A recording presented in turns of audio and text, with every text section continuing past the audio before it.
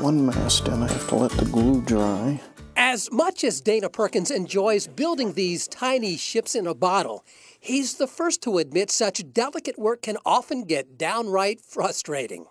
Lost the first mast.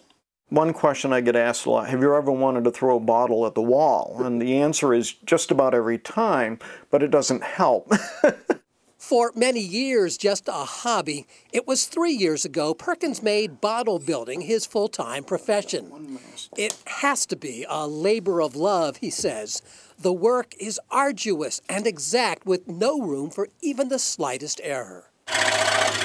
Basically, I do as much as I can outside the bottle, but everything has to be designed from scratch with the idea that it's going to have to go in through the opening and be assembled somehow inside the bottle. It's that somehow that Perkins believes makes this such an intriguing type of art, challenging him, baffling the people who see his bottles. Obviously, that's the thing we're looking for. Anybody who builds things in bottles, they're looking for that reaction. How did you do that? He does it with a steady hand, an eye for exact detail, and an array of makeshift tools which include surgical instruments and coat hangers.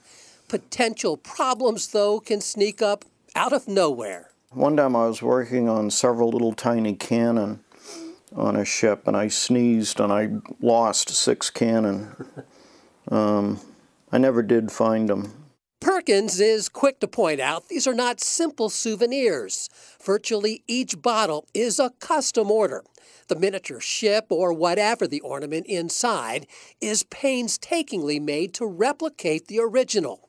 And that, Perkins warns, takes time. And I'll have people, I need to have, got to get it done. When's it going to be done? And I'll say it'll be done when I can't do anything else to make it better. It'll be done then. And no one's ever complained how long it took once they got it. And working on several ships at a time, it takes Perkins the better part of 3 months to complete just one. And he is busy. Right now, he has orders to last him about a year.